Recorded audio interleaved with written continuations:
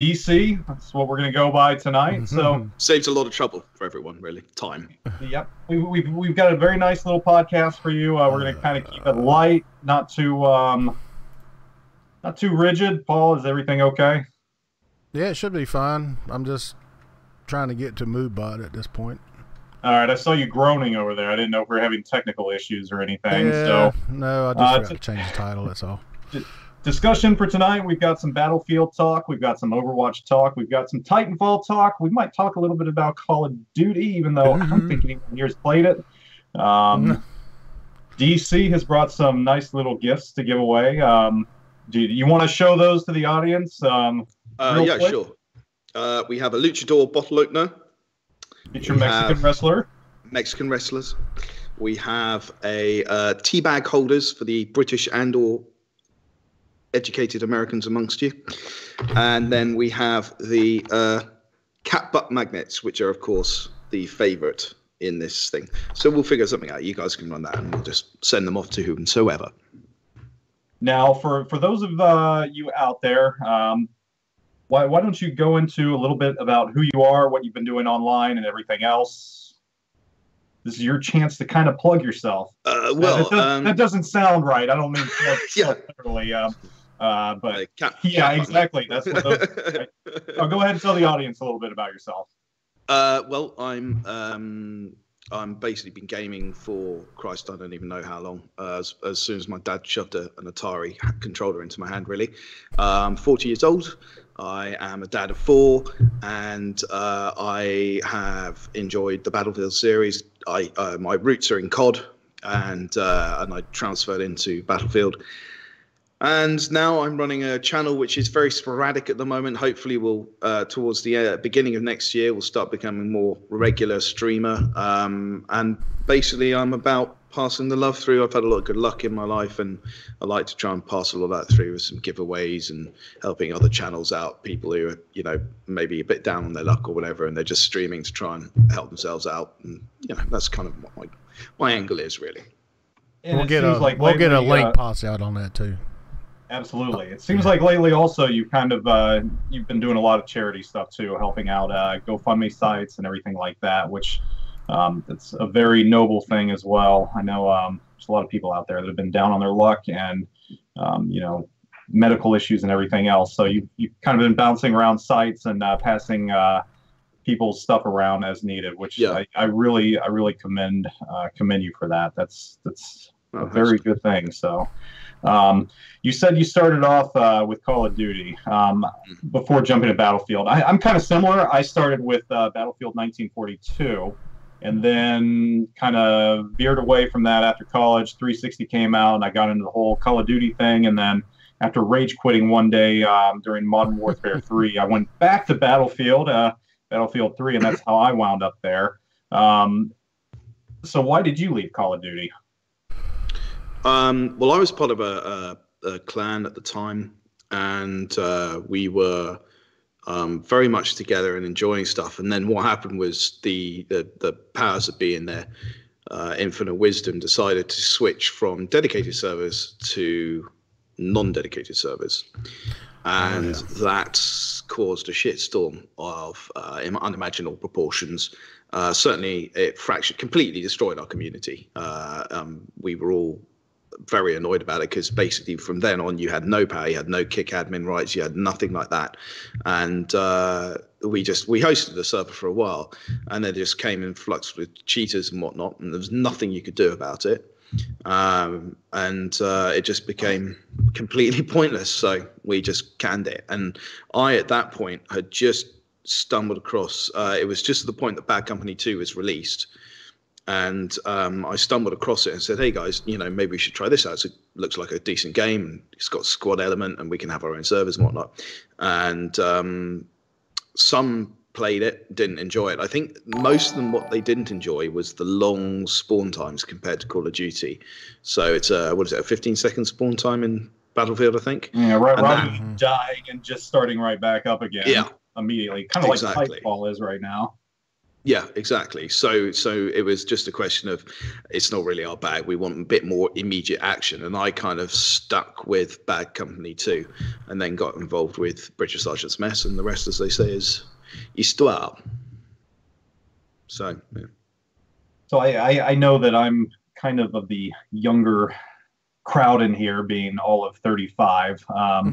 But one of my earliest systems that I had wasn't really a system. It was Commodore 64. Did either of you have Commodore 64 back in the day? Yeah. Yep. And I had an Atari. It was a computer. It wasn't the console. It was actually a computer. I can't remember what it was though. But yeah, that was cool. I used to play Zork. Zork. Yeah. What was your favorite Commodore game? Oh God, I don't even know. I used to love Chucky Egg. Do you remember Chucky Egg? C64. I do not. Chucky Egg, man. Oh, it's going. I was probably 8, 9, 10. So you would have been 4. So probably a bit before your time. But a Commodore 64 game I had, which you would probably know more about than any of the other American crowd out here, was Trapdoor. Do you remember? It was a British series. I think it was Claymation, actually. It was like this big blue blob. Maybe someone out there remembers the Trapdoor, but it was a TV show, and they made it into a game. And we got the Commodore right when we moved back to the States from England. We had been there for 3 years while my dad was stationed there. So that's one game I played. And then Hunt for Red October. Not Hunt for Red October, Red Storm Rising. And you probably remember that game, Pun. One of my favorite submarine simulators.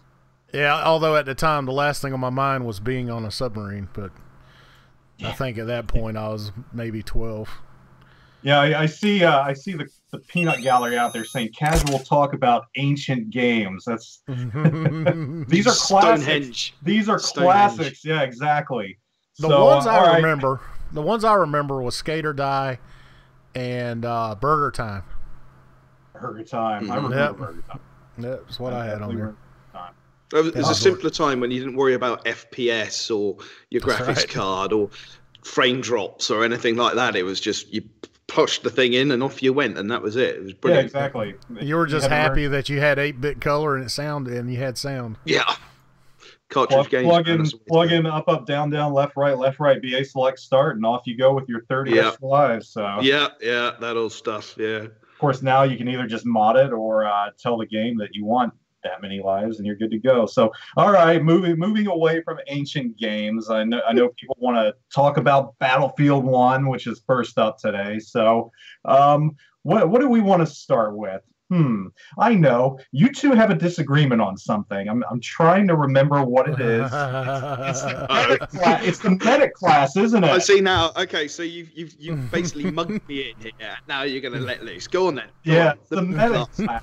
I think it's mainly the weapons. I think. Yeah, the weapons. Yeah. So you have we both agree revives and heal are important. All right, DC, since you're the guest, I'm going to let you go ahead and state what you think about the medic class and the weapons within.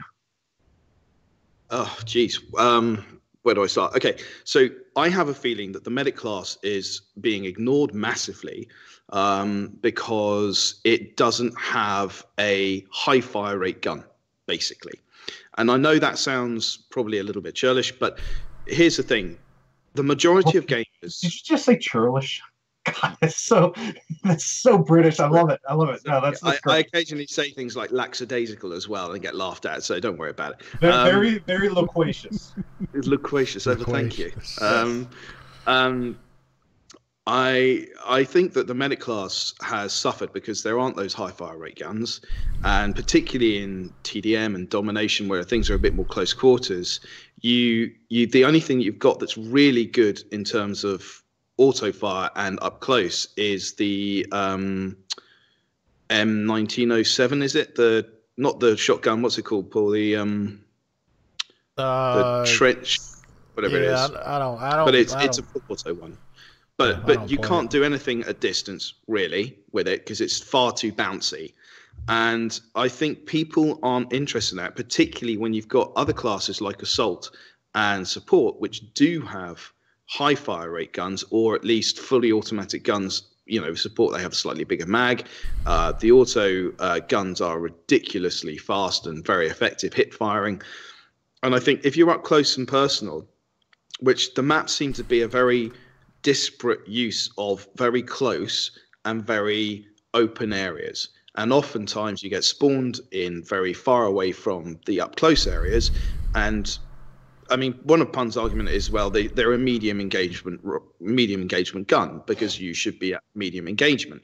The problem with that is that a lot of the flags are in and around houses, or the objective is where the players are going.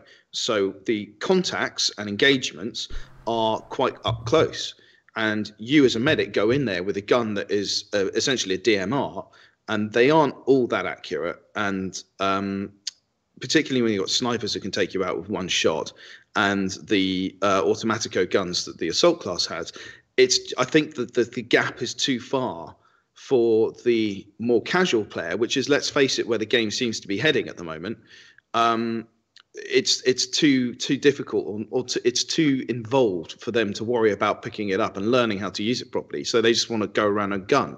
So they automatically go for a class which is fully automatic and has the guns that they're used to from previous iterations. That's basically what it comes down to for me. So, you brought up some things very near and dear to my heart, like the support class. But before we get to that, we'll get Pun's take on this, because I know his line of thinking with the medic class is pretty much counter to what you're saying right now. So, Pun, give us your insight into the medic class, and let us know where DC's wrong. Oh, well, from your point of view. The first thing that I remember him arguing about was the accuracy of the guns, and to me, I think they're probably, out of the three regular classes, I'm not counting Scout, they're the most accurate guns in the game. I mean, my own stats even say that, because I am averaging 40% accuracy with these guns. And I mean, can I just ask, are you a DMR enthusiast from BF4? No, I'd never played DMRs. This is the first time I've ever done it. Most of my guns in BF4 were the automatic assault rifles, and the carbines. So I know, like I said, it's a weird situation with BF1, because I'm playing totally opposite of what I've played in any other Battlefield game. I primarily play Scout and Medic now, and I would have never thought that I would ever play Sniper, because it's just not the way I play. And I try to play now as aggressive as possible, but I feel that snipers and medics are just really easy to play to me. And like I said, I'm averaging, some guns are 30 in the mid 30s, some of them are around 40%. And I have really good success. Even in close quarters, I seem to be having really good success. I just happen to find the gun that I like, and that's what I stick with. And that's the Rigotti optical setup. I really like running with that. All right. So I'm going to give my view on this. And what I think it comes down to is, and Pun, as much as I hate to say this, you're a good player. You're a better player than I am. And I think what it boils down to, the medic class has become a class for players that just flat out have better aim and accuracy as a whole. For me personally, in previous games, Battlefield 4, Battlefield 3, the assault class, the medic class, was my go-to class. You could use carbines, you got the assault rifles, and I viewed it very much as a beginner class. That first class everyone gravitates to while they're learning the game. That I don't feel is the case anymore. I feel with these quote-unquote DMRs, which I don't like calling them that, because they're very much just semi-auto rifles from the World War I era. You have to have good aim with them, and if you don't, you're going to get eaten alive by everyone out there that has better aim or a different weapon. And for me, it just doesn't work, which is why I've really gravitated towards the assault class, which I play the assault class a lot in Battlefield 4. I love the Pecheneg, but even those weapons, to me, they're basically pea shooters. The accuracy's off. And when I don't play support, I find myself going to either assault, because I love the shotguns, or recon, which by far the weapons are just the sniper weapons are too easy to use. I mean, Yeah. you look at Battlefield 3 where you had to have skill. I mean, there was bullet drop. You had to, you had the little tick marks on your reticle. You had to determine how far out you were going. You had to adjust accordingly. And it might take you a few shots to, to nail someone. But here, I'm pulling off shots and I'm just like, wow, I feel like I'm an awesome sniper, when in reality, I know I'm not an awesome sniper because, like I said, my aim at first-person shooters like this, just it's average at best, maybe a little above average. But I feel they've gotten away from the whole medic / assault, which I know they split off now, which I don't agree with. But the medic class very much should be that class where beginners come in. There should be weapons that they're comfortable with, that they can do decent enough with. I mean, you shouldn't be able to excel above a skilled player, but you should be able to fit in comfortably. And personally, I think they need to add the whole shotgun. They need to add shotguns to the medic class, because that would take care of what you were saying, DC, with the ability to have a weapon when you go in there to try and heal people. You've got something that you can use up close. Because when I'm playing medic, I find myself, up there in the middle of things with a gas mask on most of the time, getting gunned down because I can't even see to use the DMR. And the spool up time as well to the weapon changeover seems slower. And if you've got a gas mask, I mean, there's comments in the thing about gas masks, and you can't ADS when you've got a gas mask on. That's my big argument. That's what that you should or you shouldn't. You should not. I don't like the fact that you can't aim down the sight with your gas mask on. Drives me crazy. I suppose it's realistic to a certain degree, I suppose, because if you got one of those things on. But yeah, I think the problem is, I've done it before. Firing with a gas mask is not easy. I mean, you can aim down sights with it, but it's not something I would want to do in a close quarters situation. Yeah. You're better off just hip firing. Exactly, and that's part of the issue, is that you've got those guys who are coming in with the automatic weapons. They bung in a gas cylinder, gas grenade, sorry. It goes off, and you've got to chuck your gas mask on, and suddenly you're getting laid waste to because you're trying to res people, and you're just getting shot to pieces because you've got nothing. You can't ADS. You've got a slow firing weapon, which even the automatic version of the medic gun is still very slow firing compared to any of the support weapons, and especially the Automatico. Shotguns, I would like a shotgun to be added to the medic. I do think it needs a carbine-esque weapon, but the thing about shotguns at the moment, they're a bit bored, to be honest. They haven't. Shotguns have always been a bugbear of mine. I will say that, but they have, I think, once again, not quite got the damage model right. It seems you can shoot someone one shot from miles away, but then someone stands right next to you, and it takes 4 shots to kill them. It just, I don't know. I think the problem. I'm also looking at this. You've got to remember, from a hardcore point of view, I'm more a hardcore player than I've ever been a softcore player. Sorry, normal mode player, and I do look at it a lot in that light. But at the same time, it's a 60 hertz server, not a 100 or 80, which I've been more used to. And I think there are pings all over the place and so on and whatnot. So we're making a lot of very broad judgments on a very early iteration of the game, which does need tempered with that. But I do think, nonetheless, people aren't playing medic because they don't have an automatic gun that can compete up close with the support guns or the assault guns. And I think that's really what it comes down to. I kind of agree on that. And, it's interesting you bring up weapons. And, many, many, many months ago, before we knew that Battlefield 1 was going to be World War I said, they'll never go World War I. They'll never do that. It just doesn't make sense. The warfare was, it was trench warfare.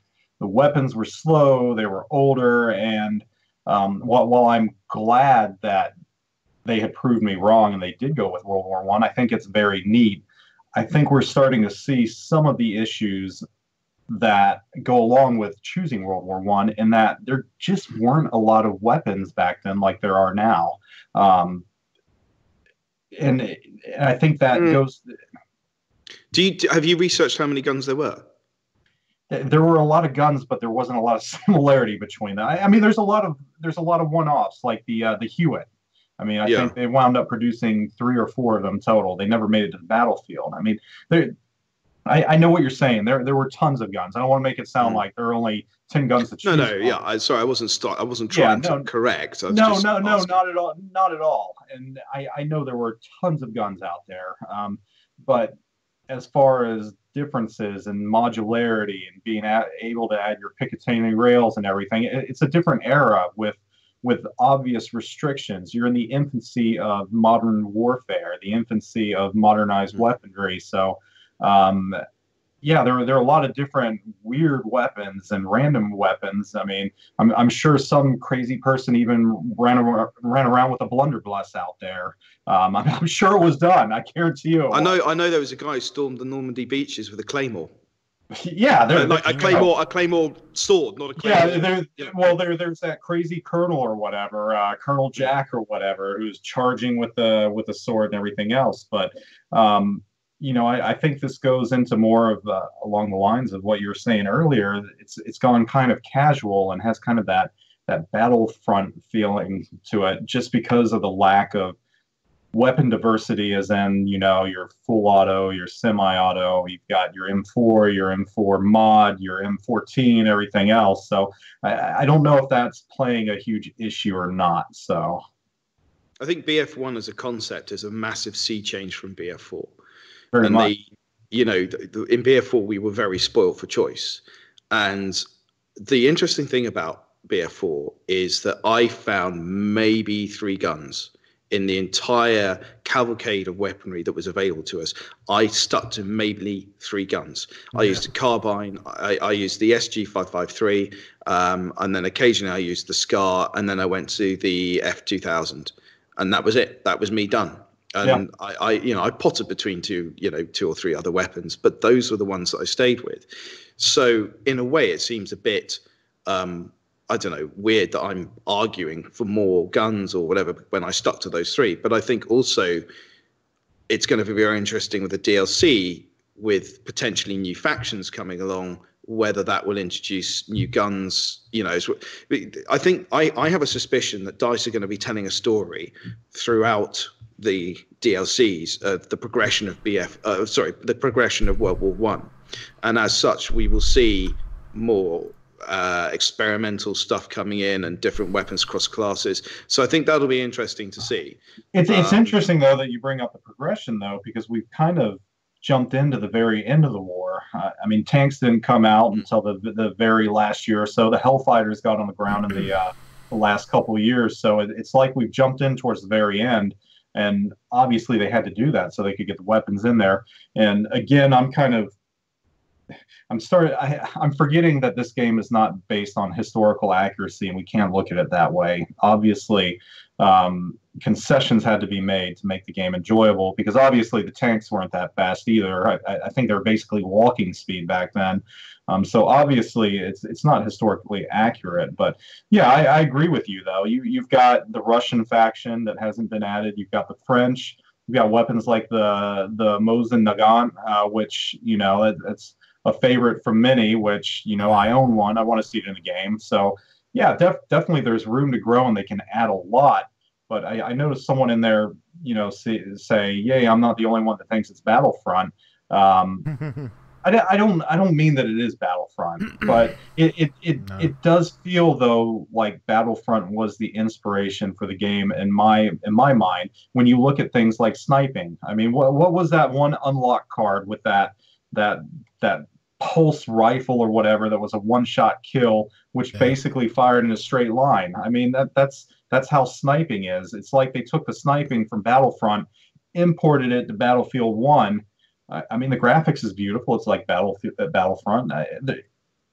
Battlefront really seems like it was the basis for this game more than Battlefield 3 was, or Battlefield 4 was. And maybe I'm wrong. Maybe I'm talking out of my ass. Go ahead. You all can tell me what you think. Am I wrong? Am I imagining things? Well, I don't think that. I can see where you're saying that they're the same in terms of sniper guns. Well, not the same, just similarities. There are a lot of similarities between this and Battle. There are more similarities between this and Battlefront, in my opinion, than this and Battlefield 4. Well, I think when you look at the UI, I mean, you could the UI is a lot like Battlefront, because of them using the Frostbite 3 with the updated lighting and textures. It looks a lot like Battlefront. I don't think the gunplay feels like Battlefront at all. I think the gunplay is pretty unique, to be honest with you. I mean, it doesn't even feel like Battlefield 3 or Battlefield 4. So it's a comment actually. It's just come up. It says Bullseye said, I think they had to make it more casual than BF4, so a bit more like Battlefront, because they knew predicted the player base would increase, so people. I saw that exact same thing. Yeah, it's almost like this is a reintroduction to battle. It's yeah. I think at the moment the aggravation largely stems from, and I'm this is probably speaking a little out of school, but I feel very strongly that a large amount of the aggravation is coming from the fact that PC players feel that they have paid a lot of money for cards and all the rest of it, and they're playing a console game now. Yeah. And that irks a lot of people. And I think, Bullseye is saying, exactly right. It's been, I don't like to use the word dumbed down, but let's say pared down to a more simple level where it's a lot simpler to pick up and play than BF4. And the BF4 was still a pick up and play game, but it had it felt a lot more tactical than at the moment BF1 does. And I know we're at early doors and people are finding their feet and doing the challenges, and don't get me started on the challenges, but the thing is that people, we went into great length about having to choose medals and how we. Yeah, that's a pain. Yeah. But so I think there's definitely an attempt to win COD players over. I mean, you talk about the introduction of celebrities, and we had one of the most high profiles COD guy in White 7th Street, or White Boy 7th Street, or whatever his name is. He was brought into the fold, so to speak, and with the intense purpose of dragging COD players from COD into Battlefield. But that's part of the problem, though. I mean, Battlefield is not COD, and it shouldn't be trying to fight COD. I mean, obviously it can try to outperform it sales-wise. Any company wants to do that. But you shouldn't label yourself as the next COD. You're Battlefield. There's a reason people love Battlefield. There's a reason people love COD. They're two very different game styles, two very different play styles that, I could find myself going back to COD if another game like Black Ops came out that I really enjoyed. I don't hate the series, but it's a different type of game style. It's more fast-paced. You've got those rapid spawns. You can die, get back in there, and you're in the action again. So I don't think they should be trying to beat COD or be the next COD. They need to just be Battlefield, but a Battlefield for everyone, I guess. I think, if I'm not mistaken, Andrew Wilson made the comment that they finally realized that they can't be Call of Duty because they were just really two separate games. Now, whether they follow on that with action is a different story, but at least acknowledged that they can't compete with Call of Duty because they're really not the same. So hopefully they'll try not to continue to do that. I think they're trying to do that with Titanfall 2, which we'll get into here in a little bit. But yes, we will. And before we move on to those, another thing that was brought up that I do want to touch on, and the very first thing, DC, that you brought up, and one of the reasons you left COD, you mentioned the servers. And I know that has been a huge argument from day one. I know there was fear that they weren't going to have servers the way we wanted them. There's going to be fear that Kickban wasn't going to be there, which have they implemented that yet even? I don't think they have they? So I think it's going to come with a patch. So I think that they've said that Rafter stuff, and then there's stuff which they've said just trust us.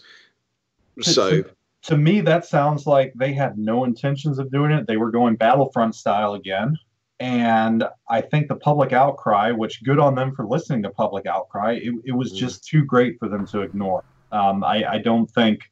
I mean, there were people ready to basically leave the series over the whole server options, which, when you mention communities, it can break an entire community. You need those options. You need the ability to filter chat, ban people when they're acting like 3-year-olds throwing racial epithets or whatever out. So I don't know why it wasn't implemented from day one. I think you're right. I think you're absolutely right. I think there was a you know, we're going to do it this way. And then they realized they had caused a bit of a problem and they were going to lose massive numbers. And the thing is, how much can you apportion to a stable launch, and how much can you apportion to maybe going one way and switching halfway through? I think that's one of those things where you say, well, you know, having private servers doesn't affect a stable launch. So, you know, launches are on servers, and then people talk about bugs and stuff. But the problem, can I just address this issue? One of the biggest problems I have is people going on about, oh, I can't believe they didn't pick this up and pick that up and pick the other up. And you have to remember that the QA department of DICE is tiny compared to the number of people playing Battlefield. And if you just do simple maths, I mean, someone said the other day, I think it was Pool Shark said, though, you know, I saw things saying that 79,000 people at peak time today were playing Battlefield 1. They're already saying the series is dead. But if you take the number 79,000 and times it by 1 hour, that's 79,000 hours of someone finding a bug. And people forget that. And if you play for 5 or 6 hours a day and there are hundreds of other people playing it all adds up to finding things. So just to cut that particular bit of the branch off. But in regards to servers, I certainly think there was a backtrack. I believe they're going to do the right thing. I think what Level Cap was saying in his videos, and I've said my piece. I've said my piece on those. Nothing against the guy. I don't agree with his opinions. Doesn't mean I don't like him.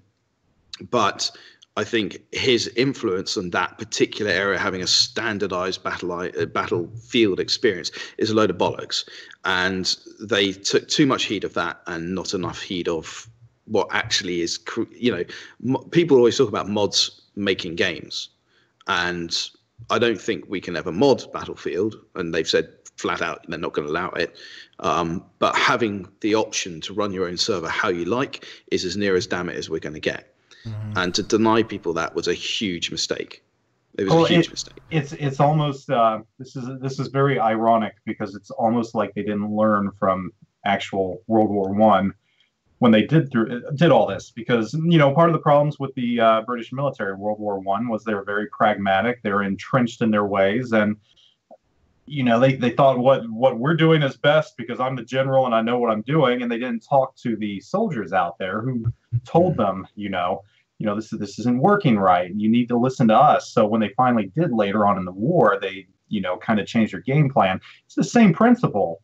I mean, you're listening to your quote unquote generals, the level caps out there, and they're going to have a completely different theory on how things should go than the actual average players, the me, the players that aren't even average, the players that aren't that great. You know, everybody's got a different view, and you can't just listen to the people at the top. You got to get down there on the ground with, you know, the average players to get a feel for the direction you need to go, because they're the ones that are going to tell you the truth, and they're going to give you a better baseline from the direction you need to head than, you know, a big name YouTuber. And again, nothing against him or anyone else. I mean, they're great people, differing opinions, but they're going to tell what they want based upon their own play style and not the play style of everyone else. So it's my theory on that. And the issue that I had is the fact that they have never hosted a server. Level Cap's never had a server before. I didn't actually know that. Well, I didn't know that either. Is that, well, they're taking advice from. I don't want to throw, you know, Level Cap under the fire here and throw him under the bus. I know we just. But it's common though, because everybody that's complaining about the servers are the guys that never rent them. I mean, that's really what it comes down to. They're the guys that have not admin servers. You will not see a person that has hosted a server for a community complain about the fact that there's bad admins and there's rule sets that are just outrageous. I am of the mindset that people should be able to run the servers the way they want it because they're paying hard-earned money to have them. And if you don't like it, then don't play it. Let the community figure out what servers are good and bad. Yeah, absolutely. And I think speaking of hard-earned money being paid over, the payment system they've got lined out, that I feel that's a very, very strange system to be generous with my words there. Well, it's going to keep people from wanting to run small servers because they're not getting their money's worth out of it. I don't understand why they decided to stay away from going, renting by slot instead of giving a flat price to a server. It just makes no sense to me. We're at the point now where to purchase a full game, you're not looking at your $60 anymore. You're looking at $60 to get the base, plus you're going $40 or $50 on top of that for everything else. I mean, honestly, things are starting to get really, really expensive game-wise. I mean, for those out there that aren't fortunate, to have a high-paying job or anything else, it can get very expensive. And I don't know if a lot of the market's being priced out at this point. And that's why you see vanilla maps always being the most popular. And I think really Titanfall got it right, by including DLC and everything else. And games like Overwatch, where they're including the DLC. I mean, I understand, believe me, as an economics major, it's not cheap making games, especially big games. You have to pay for employees. You're paying hours. There's man hours going to it, everything else. But it's almost like we're getting at the point, though, where it's becoming very, very expensive to play a full game. So, I don't know. I'm looking forward to being able to rent a server, and I fully intend on doing it because I was going to do a 64 slot server anyway. But for those guys that wanted to rent a small server, I feel bad for them because they're really not getting any money. They're paying more money than what they were going to do for third party.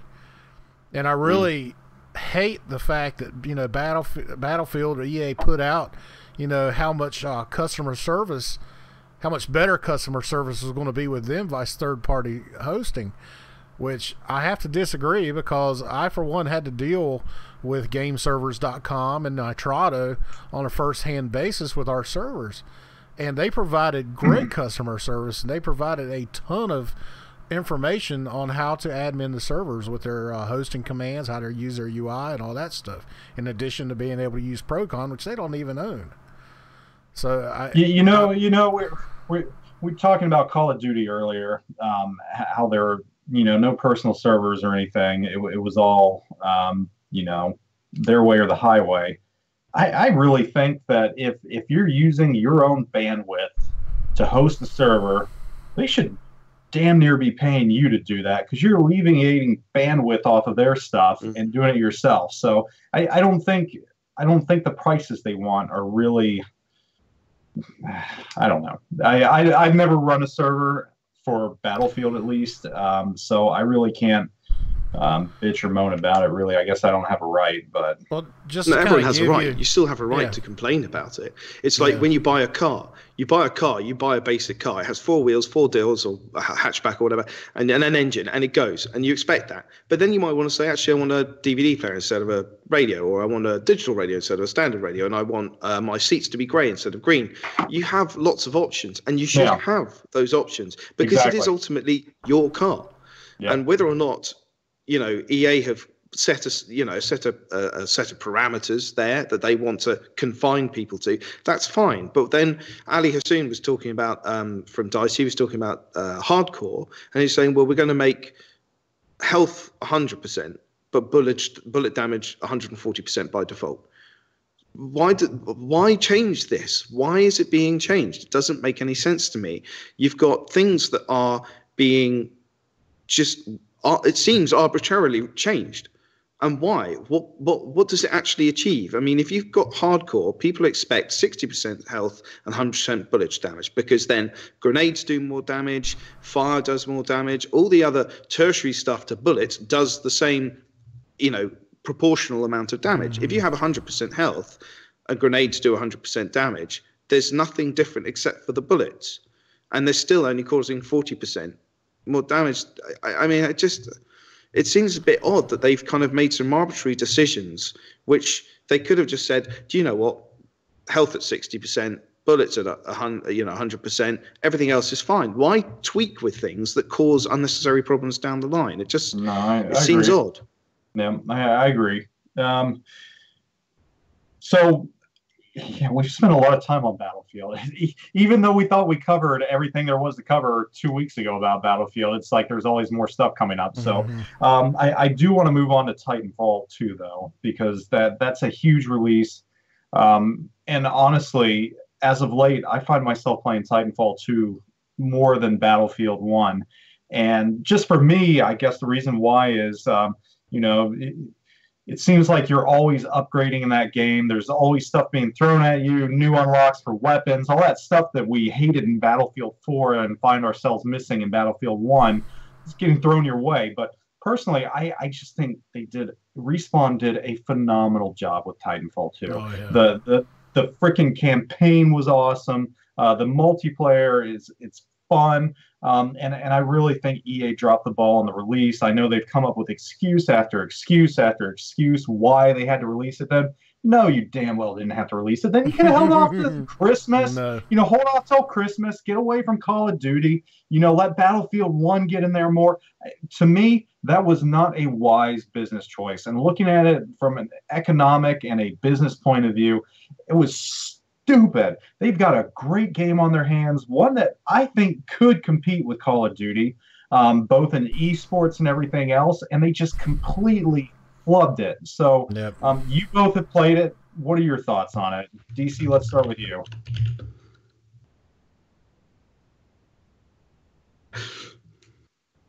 I think your mic went out.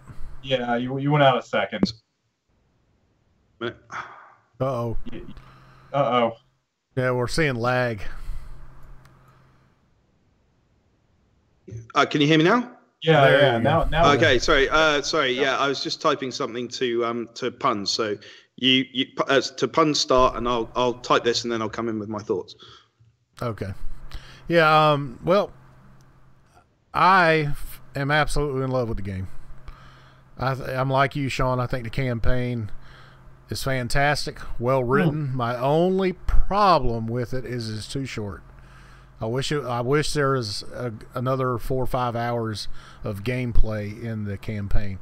That seems to be the way they're going now, though. I mean, even Battlefield 1 has a short I mean, all the campaigns are short. And again, you got to divert your time between building a multiplayer game and a campaign. But go ahead. Yeah, but I mean, in terms of the story, I think, it's pretty predictable, but I think the gameplay is good. I think there's some quirky lines between BT and the pilot are fantastic. I love it. I think the gameplay overall, in terms of being able to teach you all the different things that you need to learn in the game, I mean, it's all there in the campaign. And it provides you a great opportunity to use all the different guns. Meanwhile, it just has a great story, and I like it. Plus, on top of that, the game is one of the smoothest in terms of movement, fluidity of movement I've ever seen. It's absolutely beautiful. They nailed it. They absolutely nailed it. It's interesting. I mean, there was I presume, I don't know if Punt, you're a father? Yes. Sean, you're a father? Am I sure I'm a father? Not yet. Have you watched Big Hero 6? Yeah, I have not. I've heard it's fantastic. You have not seen Big Hero 6 yet? It's an amazing film. Oh, amazing my film. Gosh. The reason I bring it up, because as soon as I started playing the whole Titanfall campaign, I had an absolute certainty that it was going to end similarly, and I don't want to give too much away now because you haven't seen it. Shit. BT died. Don't watch it. No. BT dies.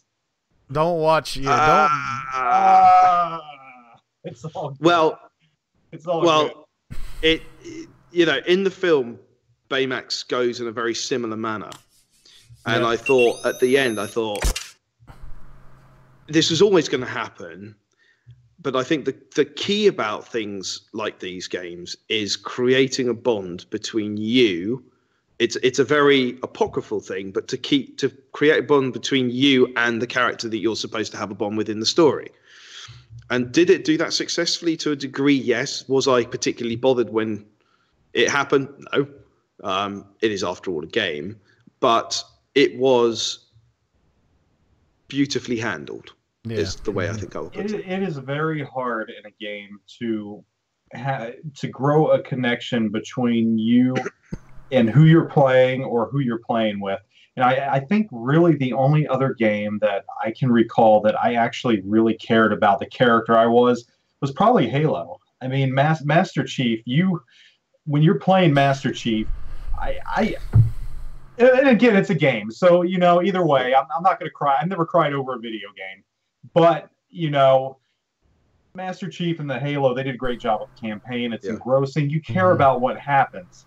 And I feel that this game just did a really good job in the same way for the amount I played. I haven't got to the end yet, though. I'm like 3/4 of the way there. But they just did a great job. And moving on to the multiplayer also. I mean, someone mentioned hit registration in there and everything.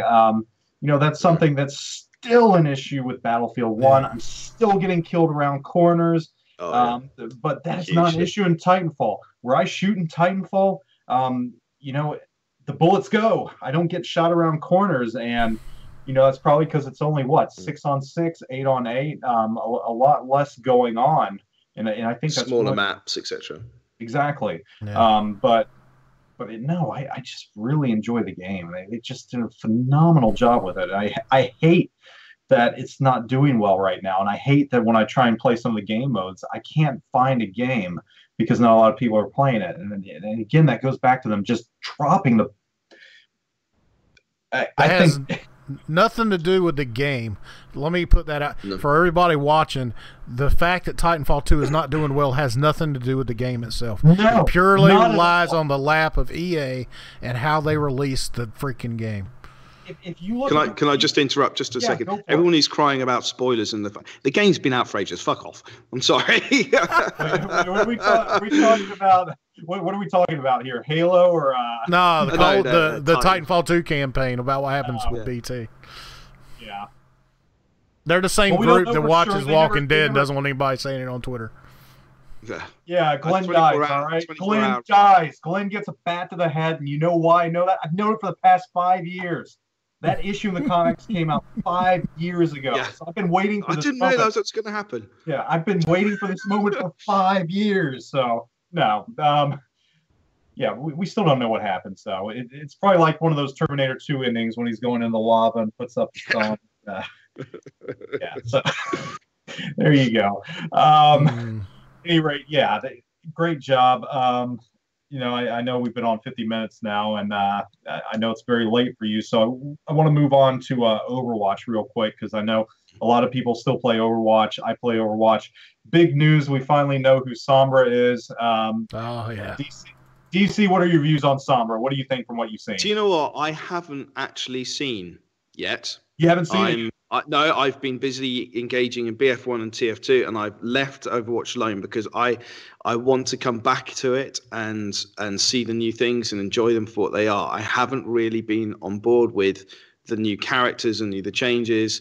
I have watched some of the videos on YouTube, but my problem is I'm a binge watcher. So if I watch one episode, I have to watch them all. The new series of Archer came out, and rather than being clever and saying I'll do one every week, I was like, no, watch them all that night. I can't do it. And I'm enjoying the stories. I'm enjoying the development. And I think Blizzard does such an amazing job with drawing you in with those little microcosms of relationships between the characters, and you think, Jesus, this is incredible, absolutely incredible. And then you play the game, you think people die when you shoot them. It's fun. The community around it seems to be a lot less aggravated than COD or indeed Battlefield. Oh God, yeah. It just seems like everyone's enjoying the game because it's light-hearted and fun, and you can also invest in the characters as well because they've got this whole backstory going on. It's just a brilliant achievement of modern day story involvement and game crafting, and I think they need an absolute bucket full of applause for that. They bring characters to life. That's exactly what they're doing. They're bringing their characters to life. I mean, from Tracer to Winston to just all of them. I mean, they come off as believable. They come off as. I mean, they could damn well make a movie out of Overwatch, and they should. And I would watch it. Yeah, I would they watch should. My CG goodness. or whatever. I'd watch a CG movie or whatever else. I mean, yeah, and that's what Blizzard excels at, though. They've done a phenomenal job on that. Pun, I'll go to you because I know you have seen Sombra and watched her. Boop. Yep. I love that. That's an Archer thing through and through. I love it. I absolutely love that. It's just, boop. What do you think about Sombra? What do you think she's going to add to the gameplay? Well, I think she's going to add a lot, and I think that she's going to be quite difficult to deal with. I mean, she has a lot of different abilities that she can do. I mean, she can hack, the EMP that she can do, I mean, that wrecks everything. She can turn. It's a game changer. It is a game changer. If you employ her correctly, you can turn the tides. Gone are the days where you can set up a couple Shoreborn turrets and just lay back there and create a defensive wall. Get your PO player of their game for a Torbjorn card. Yeah, exactly. That is no longer going to work. I mean, is that an ultimate? That EMP? Yeah, the EMP is her ult. Yeah, the big EMP is her ult. It takes down shields. It does everything. So, like, you think about Reinhardt pushing with his shield, she throws EMP, his shield goes away. So basically, it's going to require timing. It's going to require teamwork. But, imagine you've got your Lucio. He's got his ult ready. He slams down his little sonar pulse gun thing. Everybody's got their heal. She does her EMP. The shields go down, and you just freaking bum rush the cap, and there you go. I mean, it adds so much. So, but again, how is having another Sombra on the other team going to work? Is she going to be able to counter Sombra? There's things we don't know yet, but I love the addition. The character's quirky. It's fun. You've got this Latina character. The whole boop. She's really good close quarters too. Her guns are fantastic, absolutely fantastic. My son's played her a lot more than me. Charlie plays her a ton of time. He loves her. Is the update in the game? Tracer up close? Yep, she can handle Tracer up close. She's a good counter for Tracer, I would think. Is it? So she's actually in the full game now. No. She's still PTR from what I understand. Okay, gotcha. Yeah. All right. Do you know what would be cool is if her ult could reset everyone else's ults for like 5 or 6 seconds. That would be cool. You know what? It nullifies health and stuff though.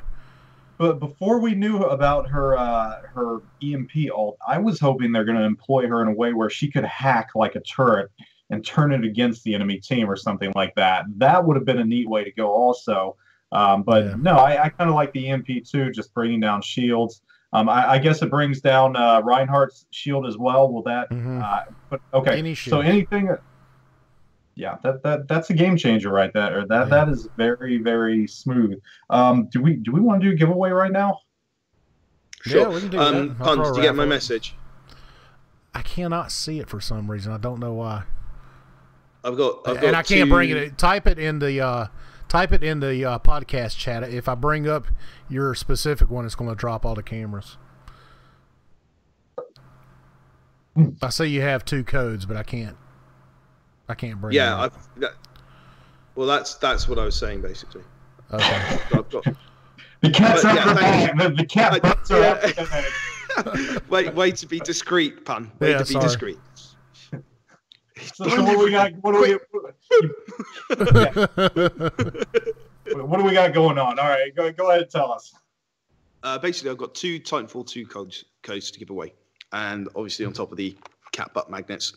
So I think if we do a raffle, probably for 1 code first, and then we'll do the little silly prizes, and then we can top and tail it with the TFT codes.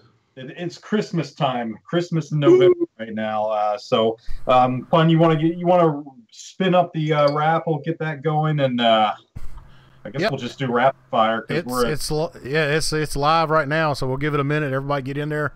If you want Titanfall 2, go ahead and this is for PC, correct? Correct. It's the deluxe edition for PC.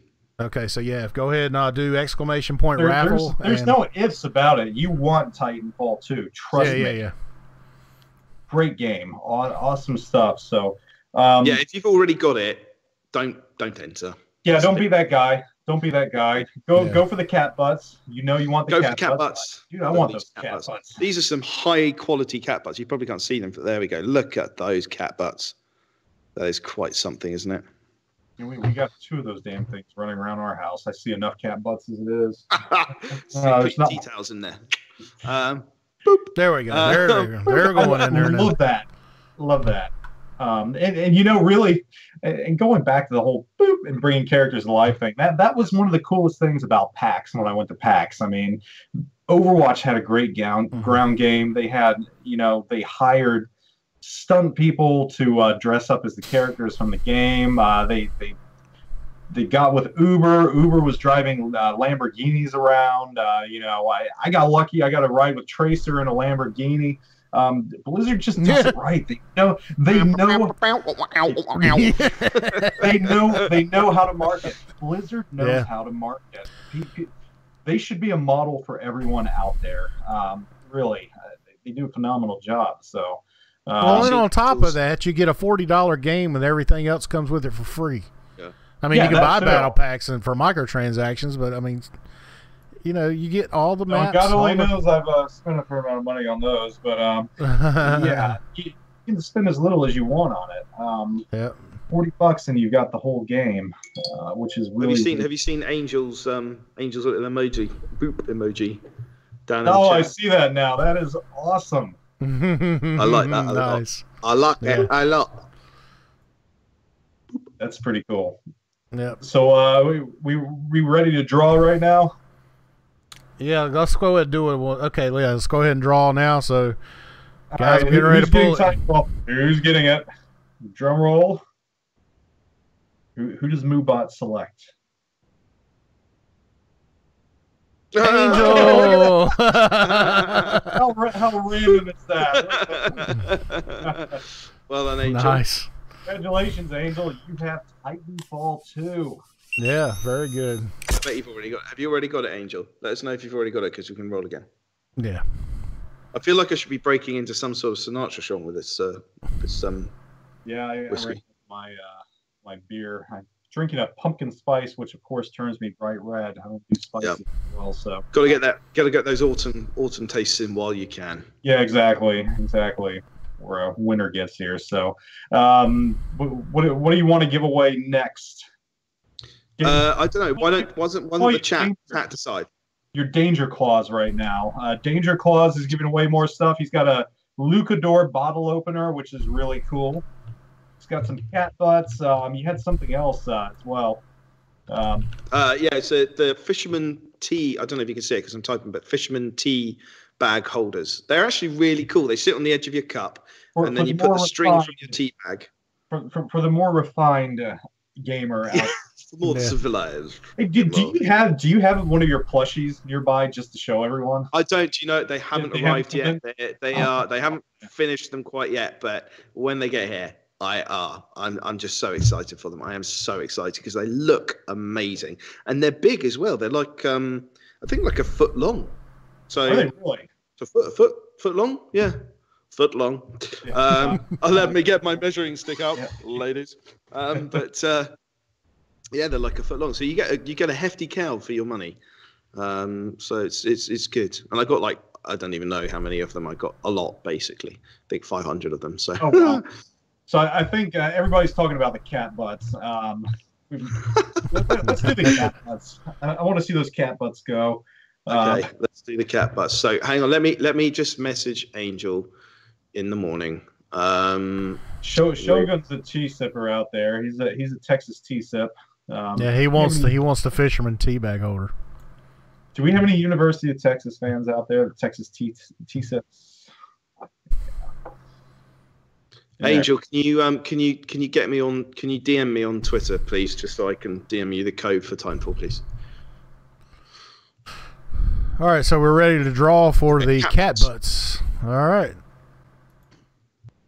Cat butt. There you go, gun hand. Gun hand has some cat butts. Congratulations. Stare at those. There you go. Long. Magnetic cat butts to stick on your fridge and amuse your friends and family. No end. Put them on the back of your vehicle, anywhere. Yeah, if you just tweet me, my Twitter's below my name. Tweet me, DM me because my DMs are open. So just DM me, and I'll get those sent off to you. Now, what do you want to do? Tea Fisherman or Luchador? Bottle opener. Tea. This is a very popular option. This is but everyone wants this. I've got two, but I'm only doing one in this stream. Let's go with the tea first, and we'll do the Luchador and finish up with that last Titanfall and yeah. Okay. All right. So here we go. Shogun, I'm gunning for you here. Yeah, we're gunning for you, Show. I know you're a refined individual. This is a well-deserved winner. He was the first one in there. This is a well-deserved winner that I know does a lot for the community. Punk, the raffle is for he sits at the corner of your tea, balances, and he holds your tea in the cup. Yeah, here you go. Look, I can see if we can get a picture up for you. There you go.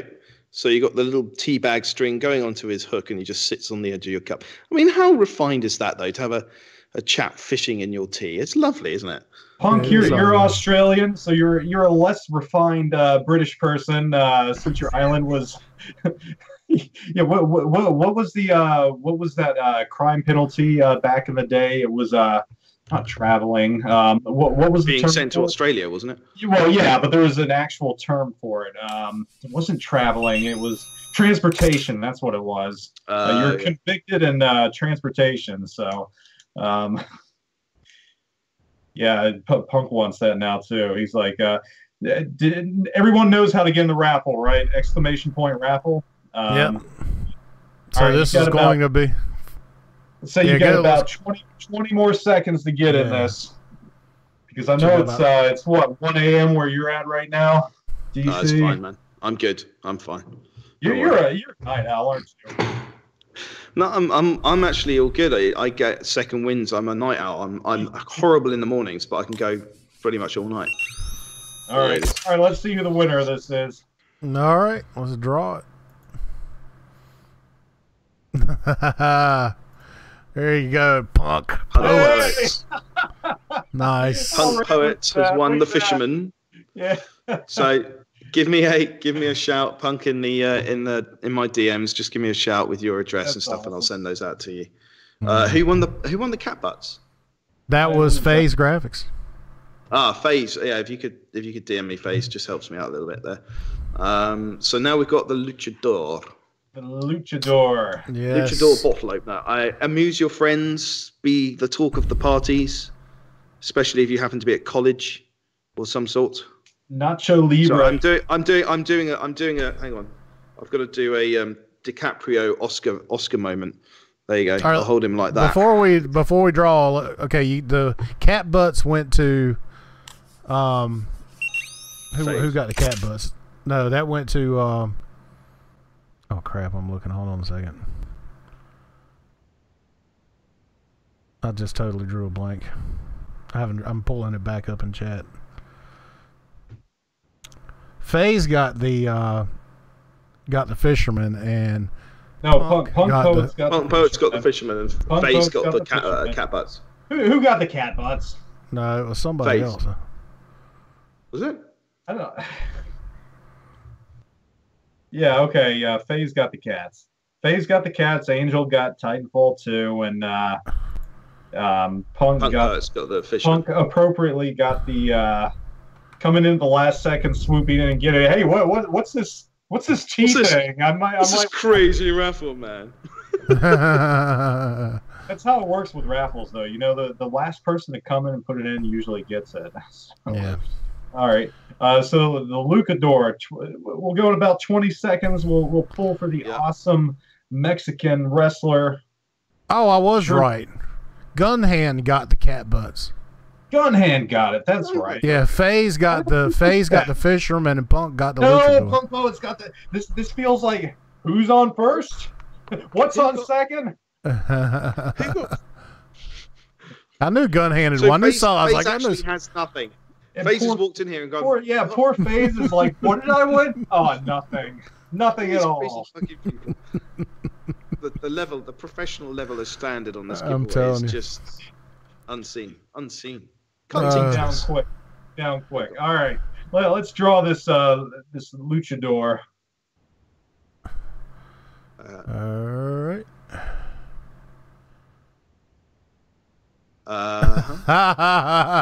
Wait a minute. This is not right. Who got it? FaZe grew again. There's one the raffle. See, I'm telling you, they're on my side. This is weird. He will get something. Oh take out your lottery ticket. Everyone say rigged. Everyone say rigged. Yep, hashtag rigged. I swear to God, guys. Oh, that's awesome. All right. That's hilarious. Congratulations, FaZe. Okay, so can we just clarify for the purposes of the delay on the chat, because they got a bit of a delay going on here. So the cat butts was won by Gun Hand. The Tea Fisherman was won by Punk Poets. The Luchador was won by FaZe. That was FaZe, and we won't forget that now. I won't forget that. Now we have the last Titanfall 2. Bullseye. FaZe did not win the cat butts. Bullseye. Bullseye is confused. We'll just clarify it for you. In about 20 seconds, everything will be covered. Yeah. So what did I want? FaZe, you won a bottle opener, a Mexican wrestling bottle opener. Here you go, FaZe. Look, let me show you. This is what you won. All right. Nacho Libre. A luchador Nacho Libre. Nacho Libre. Nacho Cheesley. Yeah. Okay. All right. Here am I just appropriating the culture and making a gag out of it. Sorry, Lacey Green. You know, he's like, I thought I got the Tea Fisherman. So this goes down as one of the biggest debacles of giveaways we've ever done. Telling you. I love every moment of it. It has been hilarious. You got the luchador, okay? It's fine. Recount. Shogun wants a recount. Yeah, hanging Chad, right? I will say I have got another one of each of those things, which I'll do in a stream of my own anon. And I will go and get some more, and we can do some more giveaways. So don't worry. There's lots of time, and Christmas is coming. As we open this last, go ahead and open this last one up, and we'll let DC go on and tell everyone where to go from here. All right, so go ahead and do the drawing now. Or when. Real quick for everybody that's maybe has just joined in, we're getting ready to give away a Titanfall 2 PC Deluxe key. So if you have not entered the drawing, hashtag raffle within the next 10 seconds, please. Okay, so where I am is twitch.tv/SgtDangerCow. But most of the people in chat, I think, probably know that. Yeah, probably so. Probably so. I'm when we slap the, I'm kind of a big deal around here. When we slap this up on YouTube, it's good for people to know if they actually sit through and watch the entire hour and 10-minute podcast, which got to be dedicated to do that. I know I have a short attention span, so. All right, let's wait, what's going on? We got some hashtag raffle. We got a hashtag. They're being trolly. Exclamation mark. What is hashtag raffle? Yeah, it's Wafflecopter. Yeah. People Exclamation point raffle. Don't let these people try and deter you. Trying to rig the damn thing. Naughty people. They're very naughty. Narwhal, you're better than that. So all right, here we go. Hang on a minute. FaZe doesn't want that. Okay, right. Okay, fine. Oh, I'm going to draw again because the person that won it says they don't want it. No. He's talking about Titanfall 2. Ignore him. FaZe is happy. No. I'm not talking about FaZe. I'm talking about Shogun. Shogun already hit. Shogun won. He didn't get the teeth. No, he won't enter. He wants to go. And I'm not giving that one to him because they already have it. That's really weird. I'm pulling up a lot of the same names. Okay. So this one is a new one. Upside down question point. There you go. Oh, hey, clap. I'm not even trying it. Klapspatten. 0074. I hear nothing. I'll pay the feedback guy for the title. It's too late, Joe. Give away to someone else. if I change, I'll change my fisherman to the code if I win. I bet you didn't realize. I bet you didn't realize that T-Fisherman was going to be that popular, did you? Yeah. Seriously, people are weird, man. People are weird. I will get a load. Do you know what these actually come from? My local garden centre. Nice. I went out with the wife. We did a bit of pottering, pre-Christmas things. Stocking presents were up there, and I thought these would be brilliant for giveaways because they cost literally nothing, and well, not literally, figuratively, nothing, and they're perfect for giveaways because people love crazy shit like this. And look what's happened; they all are going mad. Moo to everyone in there. So a Klapspatten. Klappenstein. Klapspatten. Klapspatten. Whatever that is. Klapspatten 0074. Yep, that's. It sounds like a newly discovered STD or something.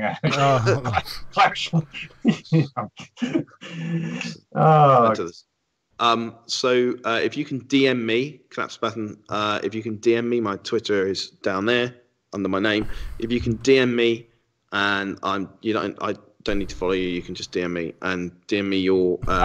There it is. So shovel in German. Shovel in German. Well, shovel. There you go. Is it? I learned something That's new what today. it means. I did not know. I love the German language. It's like say like 16 vowels and a couple of consonants, and the word has to be no less than 6 syllables long, and it means if. It's just, I love that. It's a great language. Yeah, I was in Germany. It's just hilarious. Germany last year. Absolutely brilliant. Great people over there too. It's great. And they say things the right way grammatically, which I like. I appreciate that in the language. In the English language, we don't. In the German language, they say it like Yoda, which is the actual correct way. Yeah, exactly. Yeah, the reverse tense or whatever it is. Yep. Bullseye's refuting that. He's saying that shuffle is shovel. I honestly would not know. I want to look it up, but I fear for the sort of stroopwafel situation. So I don't want to go down that. I don't want to be going down that line. All right, so we've got everything given out. Yep. We covered Battlefield. We covered Overwatch, Titanfall. We touched on Call of Duty in the very beginning. I know that game has just come out. I haven't played it. I don't think any of us have. I'm sure it's doing very well. Call of Duty always does very well, though. From what I heard, sales are down compared to what last year's was, and it seems like that's the going trend. They're not doing good online, at least not for PC. PC is terrible. Yeah, I think we're at the point where we want more from our games and we want variety. So, at any rate, I know we have gone long. Sergeant DangerCow, thank you for coming out. We really enjoyed this. A lot of fun. Just a great time. So thank you for coming on again, and thank you for all you do for the Battlefield community. You bring a lot of joy and happiness to people out there, which is what it's about. You also do a lot of philanthropy and help people out there in need, which is also a model that we should all live by. So thank you for that as well.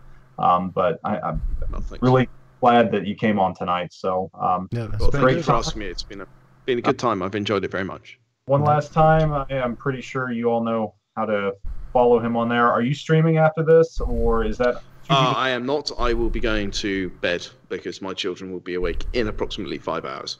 Well, there we go. We don't want to keep you up any longer. Then go to bed. Again, guys, thanks for coming out, watching DRMB podcast. We'll be on in the coming weeks with more. We'll try and have other guests on, try and bring in some more interesting and wonderful people. Thank you all again, and we are out. real quick, let me give a quick plug. iKiwi provided all the images for the background on the podcast. We appreciate that. Well, if you are interested in doing that, if you're one of those guys that takes those cinematic images for video games, let me know. We will feature them on the podcast. Next podcast will feature Shadow 6. So that is it, guys. Y'all have a great one. We appreciate you watching the podcast. We'll see you out there on the battlefield. Bye-bye.